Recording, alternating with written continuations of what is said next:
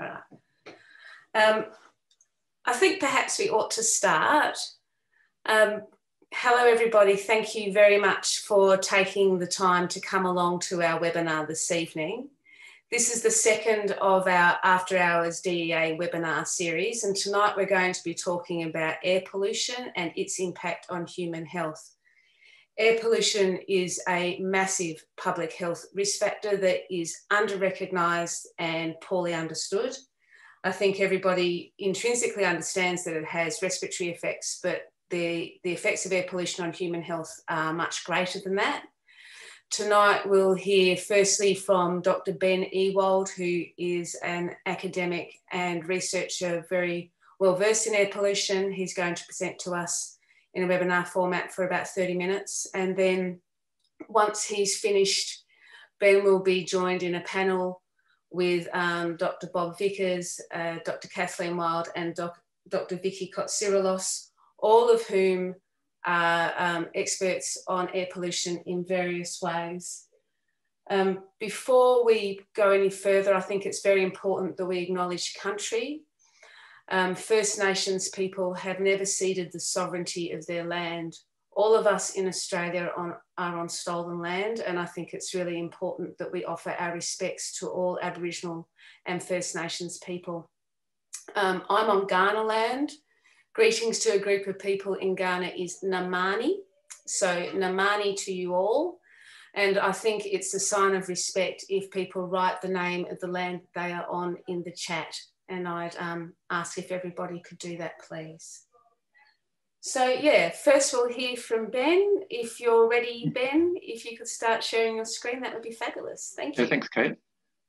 All right, I'll just go to this screen. Hi there.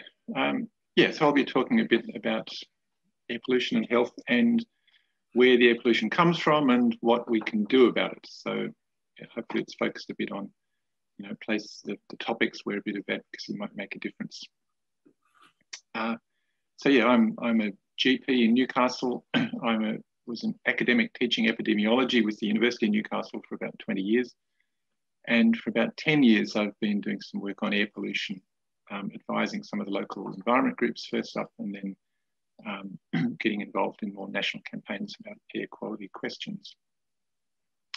So I always start an air pollution talk with some photos of the big London smog. This is more or less where air pollution science started off. This was December 1952. There was a temperature inversion over London. At that time, a lot of coal was burned in people's houses for domestic heating. And with no wind and inversion, the smoke just blanketed the city. And this is Trafalgar Square in the middle of the day. And this is a policeman directing traffic with a kind of burning branch because no one can see where they're going. There was descriptions of people going for a walk but not being able to see their feet. And although these are black and white photos, apparently it was a sickly yellow kind of colour. So it was referred to as a pea super. And during that week, about 5,000 people died. So there was a very obvious effect on health. The undertakers ran out of coffins. At first, it was thought that that might be deaths brought forwards, you know, old people with fragile health who are about to die, might have been dying a week earlier. But in fact, when it was analysed later, there was an increase in deaths over the following months rather than a decrease if it was just purely deaths brought forwards. So about 5,000 people died during this big smog event, and maybe another 5,000 or 10,000 people in the months afterwards from a delayed effect. So obviously large health impact, and that kicked off the sort of study of air pollution as a health problem. So what are the pollutants that we mostly worry about? You'll hear me talking about particles, generally referred to by their size categories. And there's three gases that are principally kind of concerned. There's nitrogen dioxide, sulfur dioxide, and ozone. Now, these oxides often get referred to, NO2 is just one of a group of nitrogen oxides. So sometimes it's called NOx to refer to the group of several oxides of nitrogen. Same for sulfur dioxide. It's sometimes referred to as SOx when it's a multitude of different oxides. And then, of course, the air pollution that we breathe is always a complex mixture. So it'll have particles and gases and various other things in it. And just when you thought that sounded clear, then there's the problem of secondary particles. So in the atmosphere, SO2 will form sulfate particles that become part of PM2.5. So there's complex chemistry happening in the atmosphere where things change from one to another. So this is the classic slide from the American EPA showing the size of these particles. So PM10 is anything that will pass through a 10 micron filter. So of course, PM10 includes PM2.5. And likewise, PM2.5 is anything that will pass through a smaller 2.5 micron filter. So about 5 PM10s would fit across a standard human hair, and 4 PM2.5s fit across one of those.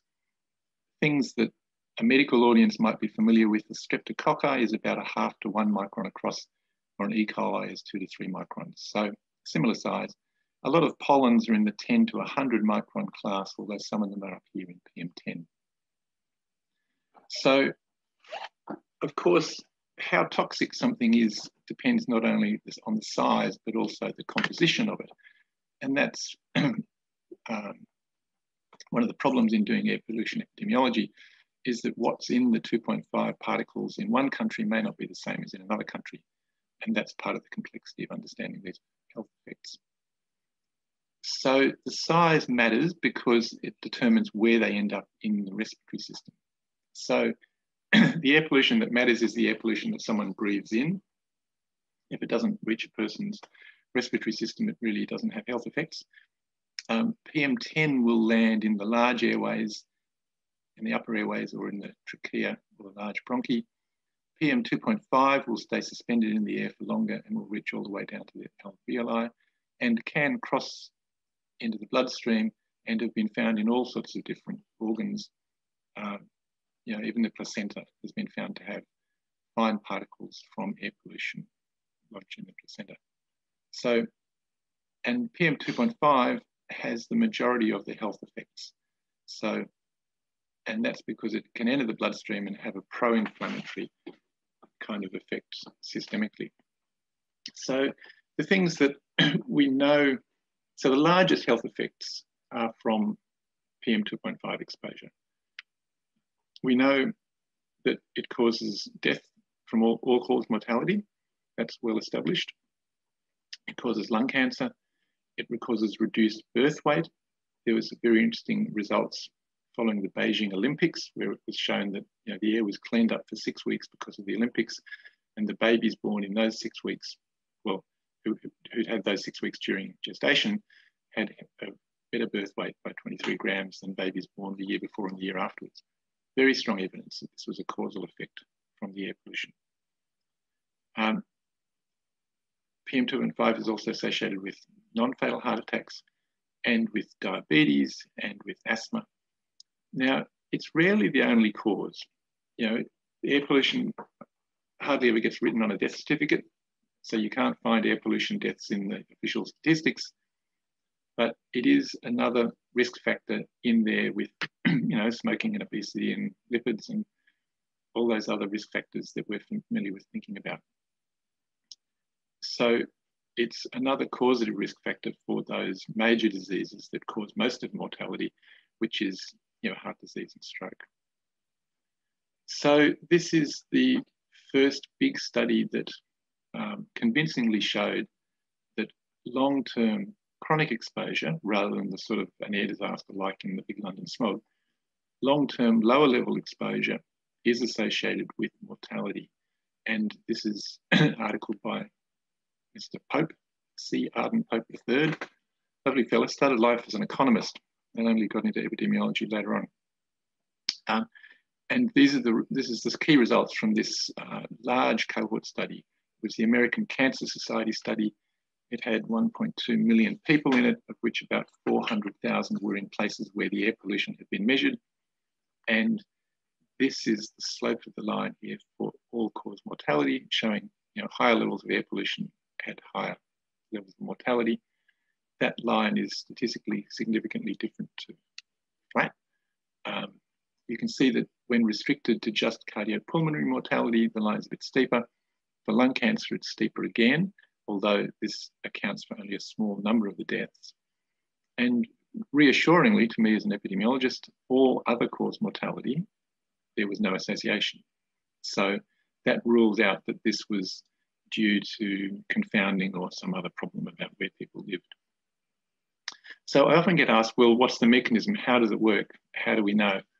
And here is another very interesting piece of research in which a group of people, this is from New England Journal of Medicine from 2007, a group of men with stable ischemic heart disease were recruited to an experiment where they exercised on an exercise bike in an exposure chamber, and they rode the bike for 15 minutes. So here you can see from time 15 to about time 30, this is their heart rate. So you can see that as they exercised, their heart rate went up, and as they stopped, it came down again.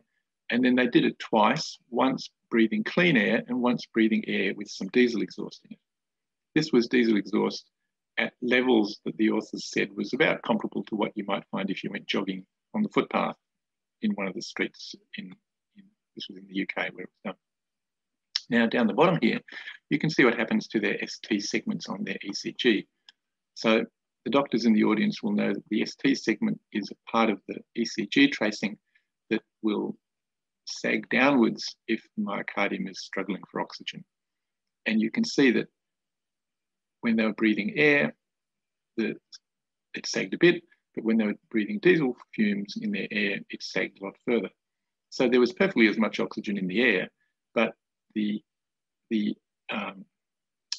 vascular function was damaged by the exposure to the diesel exhaust while they were exercising. So there's effects of air pollution that happen. Now they're studied through two quite separate different kinds of studies. So there are time series studies where you look at, on a bad air day, do more people die than on a good air day? And those have very consistently shown increased deaths on bad air days at a rate of about an extra 1% of deaths for every extra 10 micrograms of PM2.5. But the other kind of studies, which is where you look at people who live in places with bad air and compare them to people who live in places with good air, this is looking at the annual exposures, and that shows a risk factor of about an extra 6% all-cause mortality for each 10 micrograms. So the chronic effect is about 5 times bigger than the acute effect. And the chronic effect is not just adding up the daily risk across the whole year. So to think of this in realistic terms, a person might have their heart attack contributed to by poor air that they've breathed all their life, but when they finally have their heart attack, it may not be on a bad air day, it might be on a good air day. So it won't show up in the acute changes. So that was one kind of point about the epidemiology. Next important point about the epidemiology is this idea of thresholds. So this has no real values on its axis. Usually the way air pollution standards are set, and people want to say, well, what's the safe level of exposure? How much can we breathe without it harming us? And that thinking is reflected in this line here, where you'd say there was no health effect up to some value, and then beyond that, there's a health effect. And the more the research is done, the clearer it becomes that, in fact, there is no such threshold, and the health effect continues right down to 0. So a little bit of air pollution is bad for you, more is worse for you, at whatever level you're talking about. Now, this is a fundamental part of the science, but it really hasn't filtered through to the way politicians and regulators think about air pollution. They're always saying, well, what's the national standard for this thing? And if the air is better than the standard, therefore everything's okay and there's not a problem. Okay, so as a health problem, the burden is large. So in Australia, the best estimate is about 2,600 deaths per year from man-made fine particle air pollution. And globally, it's thought to be about 10 million deaths per year. So Australia does have relatively clean air by global standards, and there are many of these deaths are in China and India and Africa and the Middle East, in places where the air is 10 times as polluted as in Australia. Another important point about this is that the exposure is universal. It's not just certain people who are exposed to air pollution. Everybody has to breathe. Everybody is exposed to the air pollution in the area where they live. And of course, the exposure is involuntary. It's not a self-inflicted problem like smoking or eating a poor diet. So, you don't have any say in the air that you breathe. But the other side of it is that at a societal level, it's largely avoidable.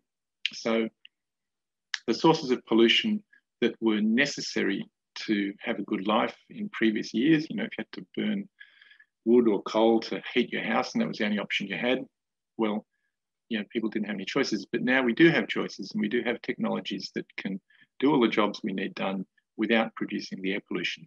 So part of talking about air pollution is to understand that the health effect is there and is real, and for most of it, it can be avoided by things that are not too difficult to do. So a picture's always been a lot of words. I don't know how well you can see this, but there's a thick brown layer. This is the view across the Hunter Valley from somewhere a bit west of Singleton on the Mudgee Road. And you can see it's a cool morning, so there's a bit of a temperature inversion. And this brown layer here has captured a whole mixture of mine dust and power station smoke. And it's sitting there, you can see it in the sky. So moving on to the gases, I'll talk a little about SO2 and NO2. Now, this is another Upper Hunter story. This is the satellite view of Muswellbrook. There's the town of Muswellbrook. These big scars here are the open cut coal mines. These red stars are the two coal-fired power stations. So you can see that's Liddell there, that's going to shut in a couple of years. That's Bayswater over that side. And this is the lake that they use for their cooling water. And the important thing about this is that in Muswellbrook town, about here, there's an air quality monitor, and you can download the data from that anytime you like. These are the daily averages of SO2 from that Muswellbrook monitor over a period of about a year or two. And you can see that there's a lot of variability. And this is really part of the problem of studying air pollution, is that what it is on one day may be nothing like what it is on the next day. Now, if we look at that in a closer time scale, this is hourly SO2 in Muswellbrook. And you can see that for some hours of each day, the plume from those power stations is blowing over the town where the monitor is, and the rest of the time it blows in some other direction and the monitor shows none. So SO2 is in this situation, is a particular kind of air pollution that really only comes from the power station. There are no other sources.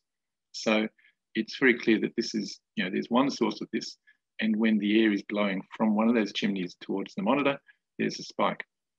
And for SO2, it is a respiratory irritant. It will trigger asthma attacks in susceptible people.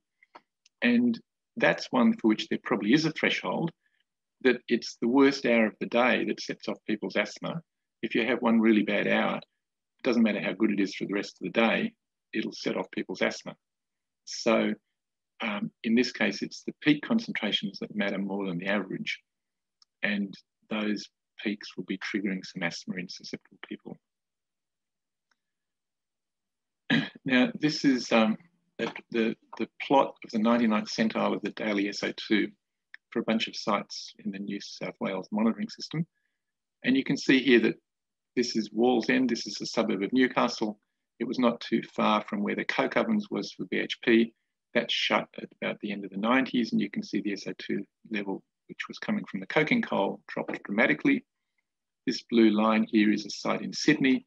They don't have heavy industry in Sydney, and the levels have gradually fallen as they cleaned up the sulphur content in road fuels. Muswellbrook stands out by itself. Up here, you can see that it's in a class of its own. It's still getting very high SO2 levels, and that's blowing straight to that monitor from the power stations.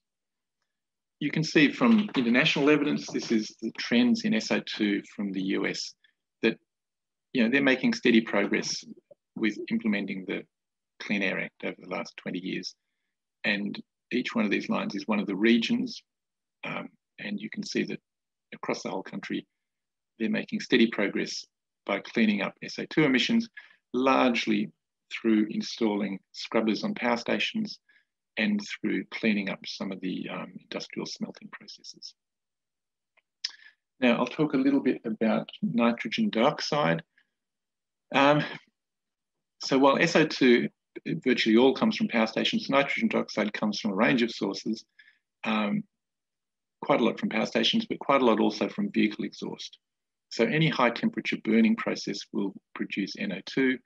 And on this graph, you can see here, this is the hourly time profile at the Liverpool monitor. Liverpool's a southwest suburb of Sydney, which has often the worst air of the Sydney suburbs.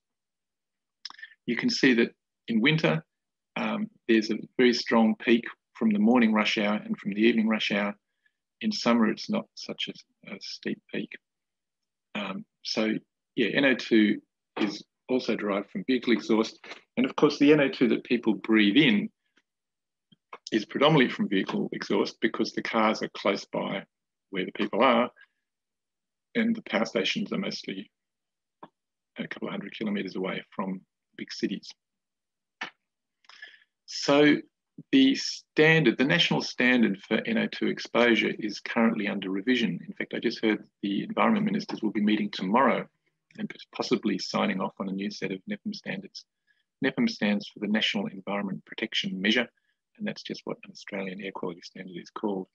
So currently the annual standard is 30 parts per billion, which is way higher than current exposure values. The worst places I can find in the country of ambient background levels rather than roadside levels is at 12 parts per billion in both Liverpool and Fitzroy. And NO2, it's sometimes regarded as a marker for the whole mixture of traffic-related air pollution. So NO2 sometimes can be thought of as it's a marker molecule for the whole mixture that is vehicle exhaust. NO2 is highly non-uniform.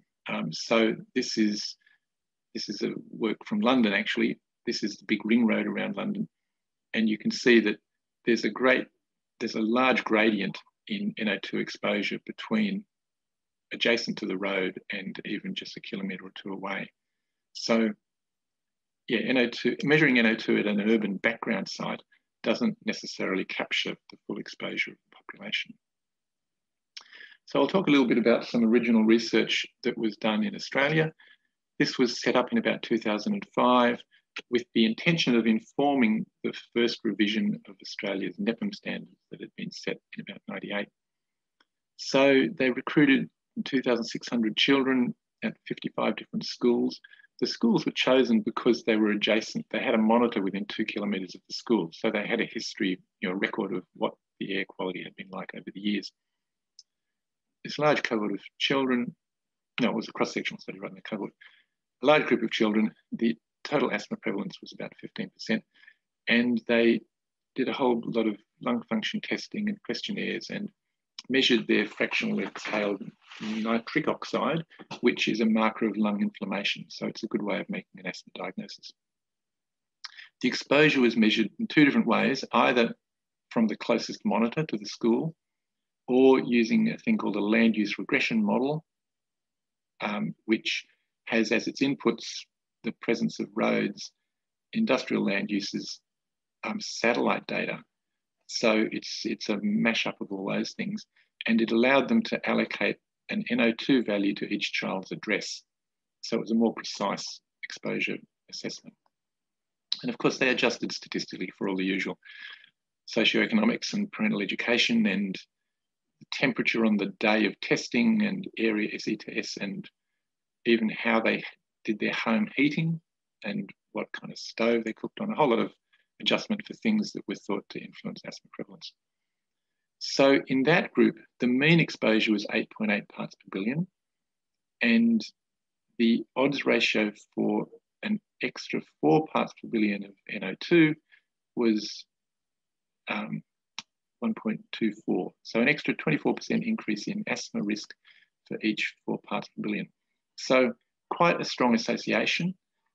When they used the exposure assessed through the land use regression model, the odds ratio was even higher because that gave each child their own home address NO2 value, a much higher risk found that way. And the definition used for that, of course, was current, it's 12-month period prevalence for asthma. So people who've had either wheezing or medication use in the last 12 months. So if you apply this risk estimate to the whole of Australia, it would suggest that a 3 parts per billion decrease in NO2 would mean we'd have 60,000 less children with asthma. So asthma is a very common problem. This is a quite substantial risk increase due to NO2.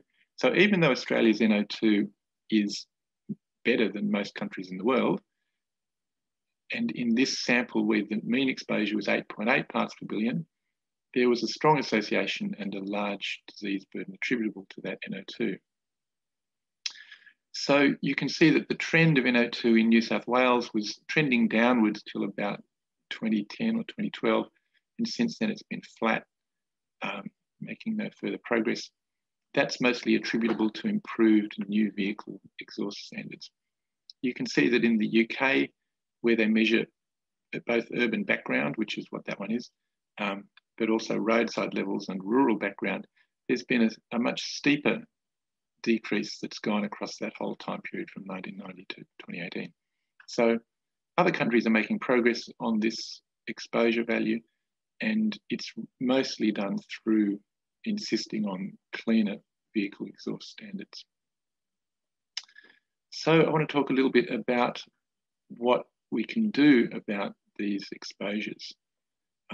So the big sources, there's power stations, there's vehicles, wood burning heaters, and bushfires. Now, I won't talk about bushfires that much, except to say, well, we're going to have bushfires because of climate change and the country we live in.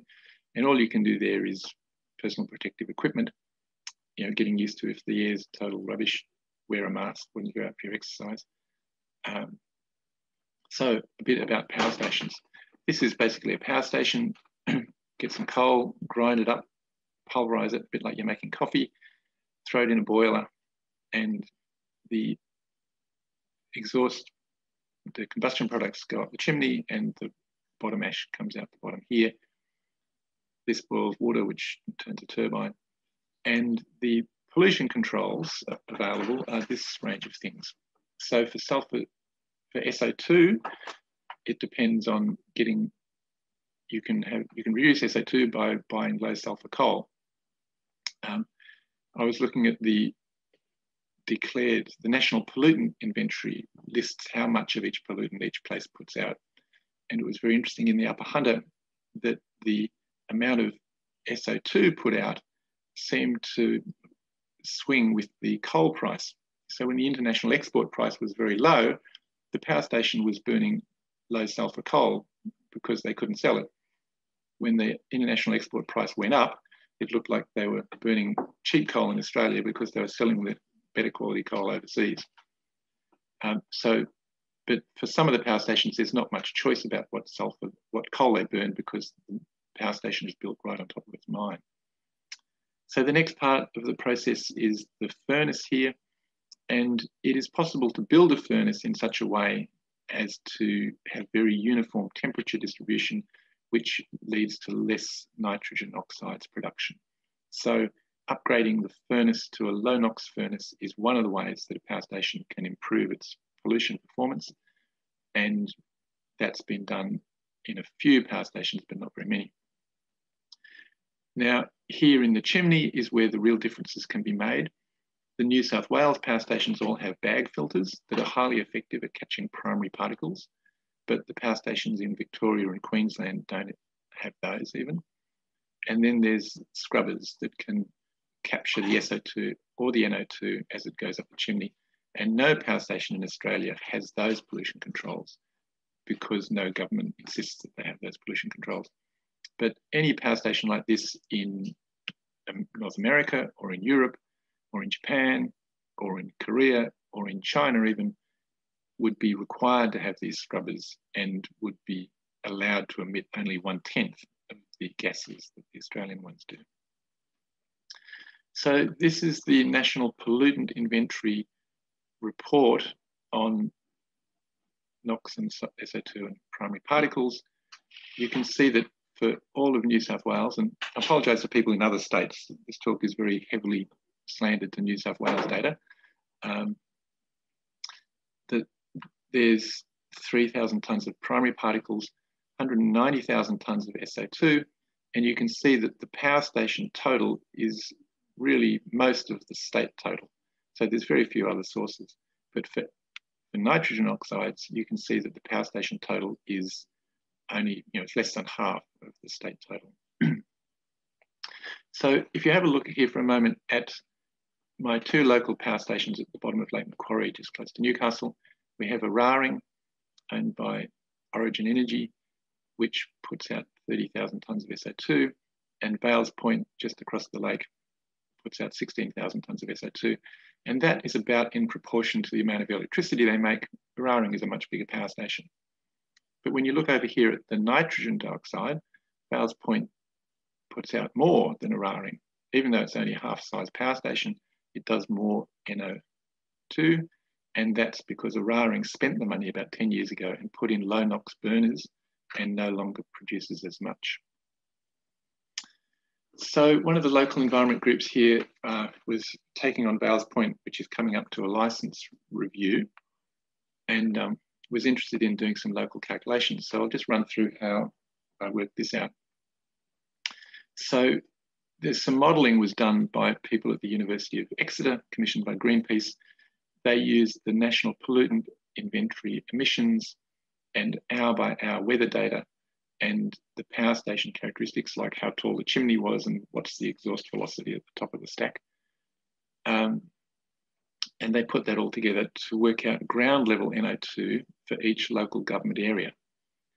So I put that together with the prevalence of asthma, which comes from the New South Wales Health Survey, and the risk of having asthma for each extra NO2 exposure. This is from a meta-analysis. So this is all pretty strong data. It turned out that the power station share of ground level NO2 in Lake Mac was about 2.5 parts per billion. So it's a small amount, remembering that the highest annual amount observed anywhere in New South Wales was 12 parts per billion. So if you look along the top row of this table here, in Lake Macquarie, local government area, the asthma prevalence from the New South Wales Health Survey is about 17%. There's 32,000 children in my age group of interest from 2 to 14 years of age, which would give us 5,600 children with asthma. The NO2 from the power stations, now this is all power stations in New South Wales combined, but because these people are very close to two of them, this is the combination of Eraring and Vales Point, gives them 2.5 parts per billion NO2 exposure, which I can work out is expected to have caused the asthma in 321 of those children, which is 6% of the asthma burden. So for each LGA, Central Coast LGA is a larger LGA. It has a slightly lower amount of NO2, but a larger number of children with power station attributable asthma. So the local environment group was very interested in these numbers and did a bit of an artwork, they described it as, a media stunt, sticking 656 paper cutouts in the grass at the side of Lake Macquarie here with Vales Point in the background, illustrating the number of children whose asthma is attributable to the various power station exposures. So that's a way of getting some public attention to this disease burden, and based on, I think quite solid science. Not all these kids are due to that power station, because the one across the other side of the lake makes about half the NO2. So, but about half of these would be attributable to that one power station's exposure. So if you look formally at the amount of pollution put out by the power station and divide that by the amount of electricity that it generates in a year, you can get an NO2 intensity. So Vales Point, that was the power station in the background of that photo, puts out 2,584 kilograms of NOx for each gigawatt hour of power, while the Eraring with the low NOx boilers only does 1,200. So less than half the intensity of air pollution. And this power station could be required to install those low NOx burners if the EPA ask it to. They're well within their power to demand that those, lower the license limits, would require the power station to install the better equipment to comply with its license. You can see the NOx amounts from all the other power stations around the country. Hazelwood was a bit of a shocker. Gladstone is pretty bad. And just for comparison, this is the PM2.5, the primary particles, PM2.5, across each of the power stations again. You can see that Tauranga, which is in Queensland, is a real shocker for particles. Tauranga is some hundreds of kilometres from where anybody lives, though. So it's probably not creating much of a health burden because it's way out in the boondocks. You can see that all the New South Wales power stations here, these 5, they all have bag filters, which is the modern, highly effective pollution control of particles, and actually don't release much in the way of primary particles. The Victorian power stations over here, they burn brown coal. It's a much dirtier product. It makes much dirtier smoke, and the companies claim it's too dirty to filter. If you put in a bag filter, they say it would just clog up in the first day. So they use a process called electrostatic precipitators to catch some of the dust, but that's an old-fashioned technology that really is not very effective. Now, I'll talk a little bit about wood smoke. So wood smoke is a large cause of fine particle pollution in wintertime. You can see this illustration here. This house here is smoking up the whole neighbourhood. It makes an enormous amount of fine particle pollution. So a modern heater, which meets the standard that was, the standards for heaters have been tightened up in recent years. The heater that could be installed in 2018, when burning 5 kilograms of firewood per hour, pollutes as much per hour as 73 modern Euro 5 diesel cars. So it's a very large, it's completely out of proportion to the utility we get from burning wood for heating. Now, this is a modern wood burning stove when operated as per the instructions. But of course, most of these heaters are not operated as per the instructions. People are burning wet wood in them. They're being damped down so they burn more slowly, and all those things increase the pollution. So it's estimated that the heaters in use actually produce about 3 times as much pollution as when tested according to the standard. So, and you hear terrible stories of people who are sensitive to wood smoke. The people in this house may well get asthma. They complain about the wood smoke. The neighbour with the fire says, "Oh, I can't see anything wrong with it." And usually there's no legal recourse at all, and leads to terrible outcomes for people who are sensitive to that wood smoke. So there have been several interventions to reduce the use of heaters over the years. Launceston cleaned up its, had a terrible smoke problem because it's in a fairly narrow valley, gets temperature inversions. A lot of people use wood for heating because it's cheap and they can get it, but it was causing a terrible health problem there. They ran a program of removing old heaters and helping people put in cleaner kinds of home heating, and substantially about halved the amount of wintertime pollution in Launceston, and had a corresponding decrease in heart attacks and deaths. So it is possible to do, but it's an uphill battle because people love their wood heaters and are often reluctant to give them up. So so I suppose the things that are currently happening in the air pollution space, there's the Australian standards are under review, possibly to be signed off tomorrow by a meeting of health ministers. For people in New South Wales, the Vales Point licence is under review at the moment. They're trying to get themselves another 5-year exemption from the pollution rules that would normally apply to them. New South Wales is developing a clean air plan, and that's taking public submissions until the 23rd of April. So there's an opportunity to have a bit of a say there. The Victorian Upper House is having an inquiry into air pollution, and that's underway, and DEA has been preparing a submission to that process. Other things that are happening out there, some people are running a program called Idle Off. This is a school program teaching children and indirectly teaching parents about turning off idling motor cars. They've developed some great school resources, and that can all be found through their website there. Getting wood heaters out of urban areas is a priority. The most environmentally sound home heating is an electrically powered heat pump run from renewable energy. So yeah, it's not, in the past, I think a lot of wood heater removal programs have had people installing gas, but that's another fossil fuel that doesn't have a future. So it really should be replaced with electric heat pumps, which are more expensive to buy, but cheaper to run. Places with coal mine dust, it really doesn't make any sense to be digging more coal mines when the existing mines are having trouble selling their product. But that's what we're fighting about in the Hunter Valley at the moment. And of course, for all the vehicle associated pollution, which is much of the urban exposure is from vehicles, the first response is cleaner vehicles, but really a better response is less vehicles and shifting some of the transport burden out of private motor cars. So I want to leave you with this slide here of all the places you can go to look up your state's air quality data.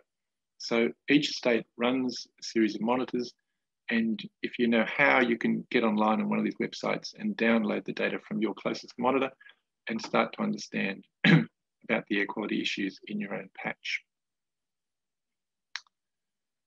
And that's as much as I prepared. Over to you, Kate.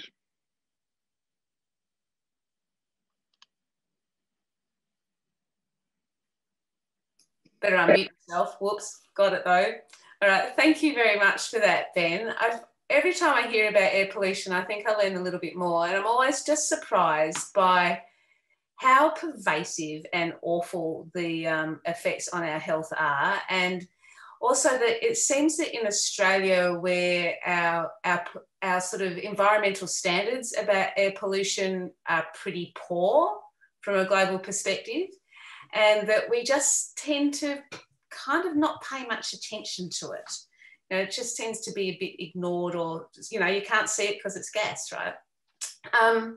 There's been some really interesting talk in the chat while you've been presenting, Ben, and one of the things that's coming up a lot is the concept of pollution from fire. So obviously you touched on the wood fires at the end, and I've heard some stuff before about how, home wood fire burning is a massive pollutant. But, I'd like the panel to kind of comment about, the climate fires, or, wildfire, as the US people seem to like to call it, and what they think the effects of that might be on human health. And, yeah, does anyone want to sort of lead a discussion and pop in on that? I can talk a bit about experience. During the big black summer bushfires that we had here, we're actually quite lucky in the Hunter that we have the value of the monitoring system already set up, and it was already set up with an alert system with SMS alerts and email alerts. And for that system to be pre-existing was actually a really good example of something that, knowing we're going to have statewide smoke exposure events like those, that arguably is the gold standard for community protection from a PPE perspective, because we talk about hierarchies of PPE and that a mask is kind of your last line of defense. Staying away from the exposure is arguably the best. So if you've got a phone SMS coming through saying that fine level particulates today are well above the standard, or whether they're a little bit close or high above, or at least getting a level, so that people decide, actually, no, I'm not going to go and take my kids to park run this morning, or I'm not going to go to the beach today, I'm going to spend the day inside.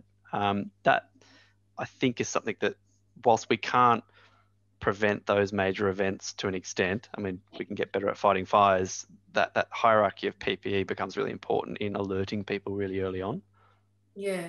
Yeah, so that's sort of a public health application that can be used pretty obviously.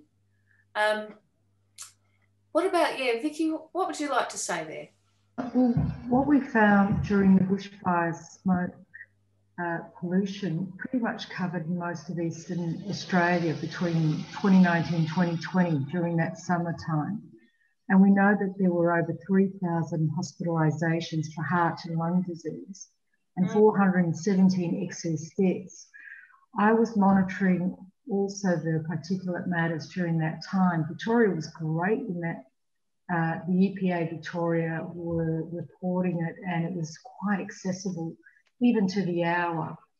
And the levels were extraordinary, up to from 500 up to 1,000 and more. And you couldn't escape it. There was no escape from the smoke. And the general advice was to stay indoors and close your windows and doors.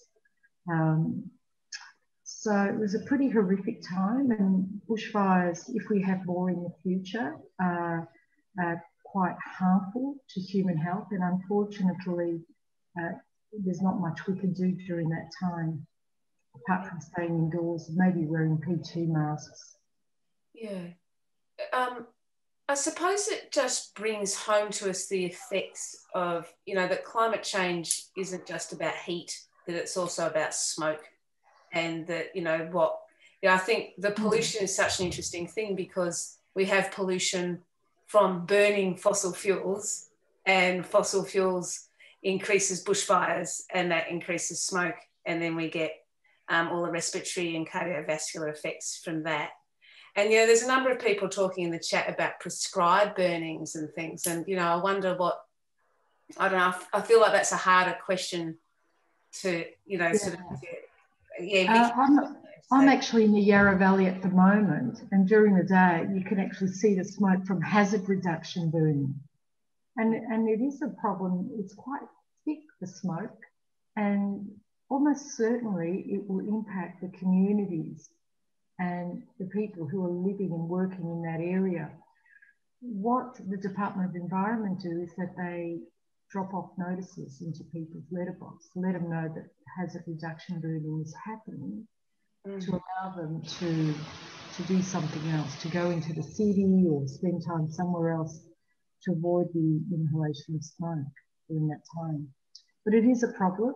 And the other thing is it really effective? Is the other question. I think the evidence is mounting that it's not. What, like avoiding? There's a lot of scientific evidence mounting that hazard reduction burns actually are pretty ineffective at preventing severe fires.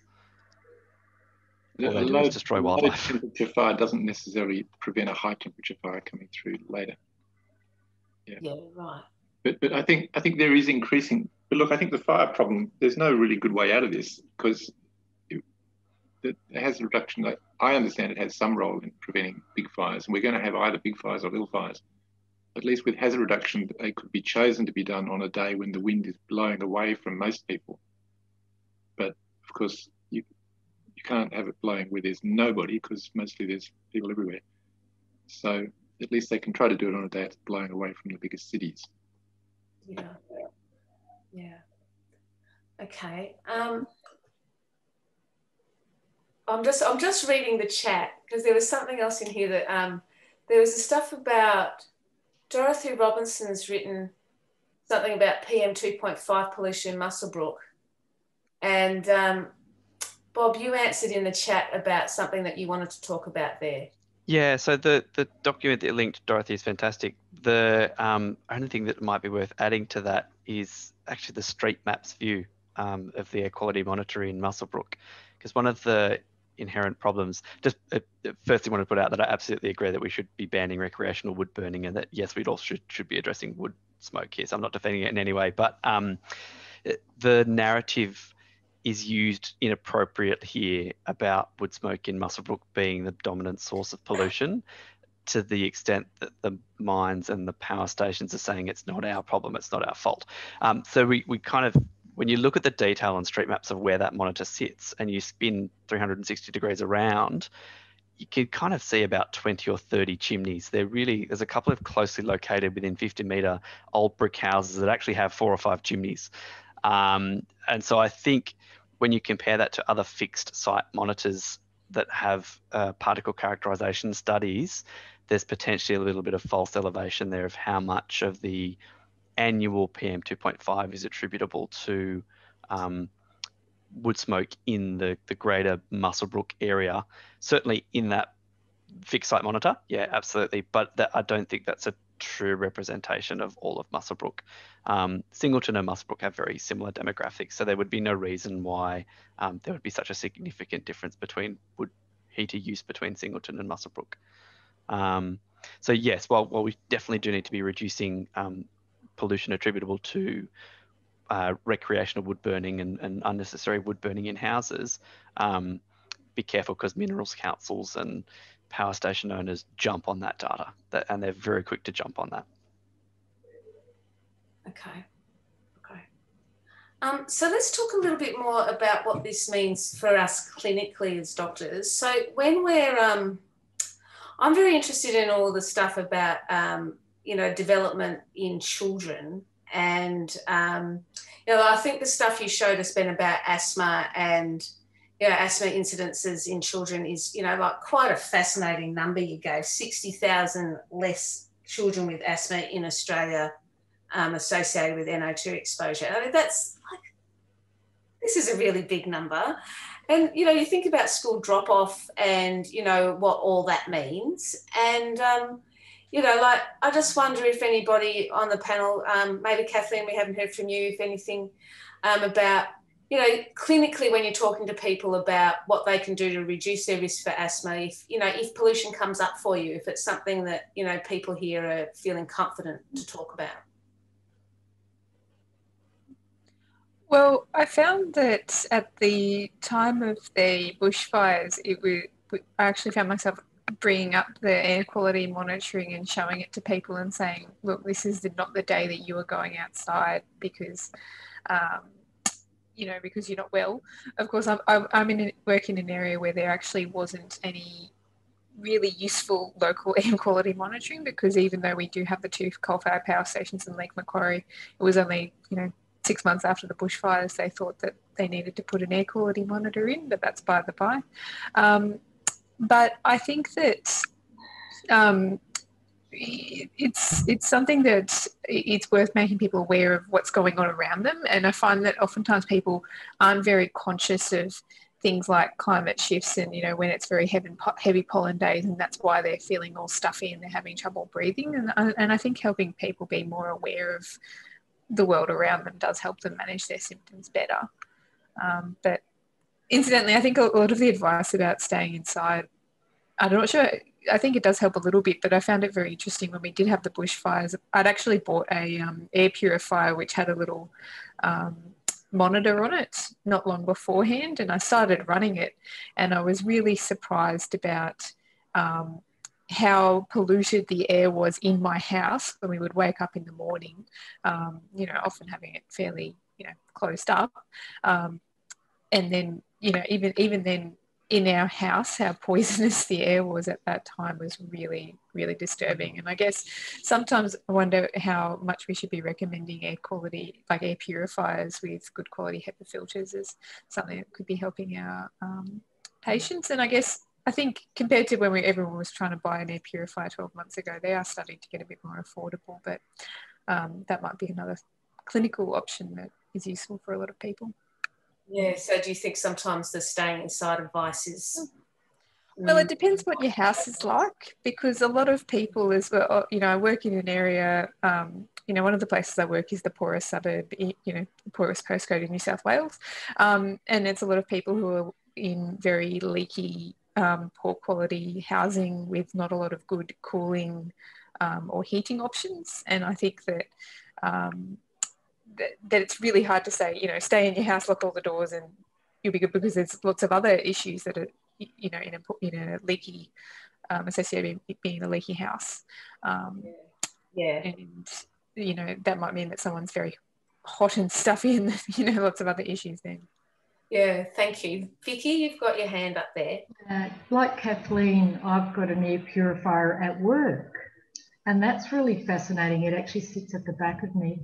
My work is in an urban area near a freeway, and the local patients there seem to suffer from the effects of air pollution. And it's really interesting, when I wasn't aware of the effects of air pollution, I used to treat patients with sinusitis and all sorts of respiratory symptoms and not put the connection together, whereas now I do. And having the air purifier there is really good because they can look at the numbers and understand the level of pollution that's happening from the major freeways, but also relating it to their symptoms. So now my patients seem to come back and say, oh, my sinuses are all cleaned up. It was a really high pollution day. So it's really good that I've been able to work with patients into helping them to connect with their symptoms, whether it's an asthma attack or a sinus problem, sore throat, cough, etc., with the level of air pollution. And as Ben mentioned, that level of air pollution, how it affects the patient, is all to do with proximity and also weather dependent, and depends on the winds, temperature, cloud cover, etc. And so now patients have been able to make that connection with the weather patterns as well. So yeah, I do think pollution is a fabulous way of making people realise that what we're doing with our combustion of fossil fuels is a health effect for them personally and a way into talking about the climate crisis. Yes. And there's another question that I think that I'd like to see answered. But before I do, I just want to remind the attendees that in the link I've posted a link to, in the chat, sorry, I've posted a link to the evaluation form for this evening. And if people would like to do that, that would be very helpful, especially if you're an RACGP or ACRM member and you want to get your points for this evening. You need to click on that link and get it back to us. That'd be fabulous. But what I'd like to ask, Ben... I answered a question that I saw in the chat there. Someone was asking about kind of small do-it-yourself monitors. I thought I'd show off this gadget. Okay, the gadget. So this little thing here is an air beam. It measures PM 2.5. It has pretty good, calibration and validity data out of some people who've compared it to more official monitors. So this is a Mark 1 air beam. I think they've since got a different one that looks a bit different in the case, but does the same things internally. This works together with an Android phone and uses the GPS in the phone to track what the air quality is where you are. So it's quite interesting to take it for a walk or, while riding a bike to work, and you can see where you're exposed to sort of high levels and low levels of pollutants, of fine particle pollutants, as you go about your daily business. They're not really made to use as compliance instruments, so you can't stick it somewhere and say, well, this is what the daily average was, because the battery doesn't go for 24 hours. But yeah, it's a fascinating thing to play around with to work out, what your local air pollution story is. So I got them off some website. It's called an air beam, and it comes together with some software called air casting, and it costs about $200 American, I think. Oh, I love a bit of a gadget. It's so much fun. We've got another question here about bicycling. So what advice should we give to our patients regarding exercising or commuting by bikes in our major cities? And obviously we're asking people to ride bikes as a health co-benefit to reduce their emissions. But would anyone like to answer that question? You can get air pollution masks through a cycling shop. So there are masks made, you see people wearing them in sort of Asia and Europe. They're made for cycling with, so they're very low resistance. You can breathe hard through them without noticing the impedance. And yeah, so you'll find them at an online bicycle shop, a mask especially built for that purpose. Okay. What about if you just... If you have an electric bike, Yeah, go Kat. If you have an electric bike, you don't have to ride so hard and you reduce your tidal volume compared to a regular bike. Hold your breath. I do like to plug the electric bike. Oh, completely agree. I love them. What about if you're cycling on the cycle track and not on the main road behind the bus? Is that a reasonable thing to say to people? Get off the major roads? And... Yeah, look, I think it's part of designing good cycleways is they should not be adjacent to a busy road if they can help it. So it's all got to do with proximity. So the closer you are to the vehicle and the exhaust, the worse it is. The further away you are, the better. You can also I wasn't going to say it, but sorry, yeah, someone said it in the chat, so I wasn't going to mention it, but Teslas have inbuilt HEPA filters, so the other solution is just to everyone buy a Tesla. Yeah. I think we should declare a conflict of interest, Bob, that you're going to tell everyone to get a Tesla and I'm going to tell everyone to get an electric bike. Okay, so look, I think we've sort of done our hour. Thank you everybody for, thank you Bob and Kath and Vicky and Ben, especially thank you Ben for your presentation, but thank you everybody for being on the panel. Thank you to everybody who's come along and listened to us speak tonight. We do, as I said, the evaluation form is in the chat, and we do have our next After Hours webinar series will be presented by Rosemary Stanton, the nutritionist, on what we can do as far as what we eat and protecting our climate. But I think the thing I'd like to just say to finish is that air pollution is a massive health risk factor, and it just shows that the way we live in our society, the way we combust fossil fuels for energy and for all aspects of our society is obviously completely very detrimental to our planet. And I think everybody here is up to date with the climate crisis, but it also has personal effects for all of us, for all of our patients. And what a great way in to making the climate crisis personal. All right, that's all I've got to say. Thank you everybody for coming. Okay, bye-bye.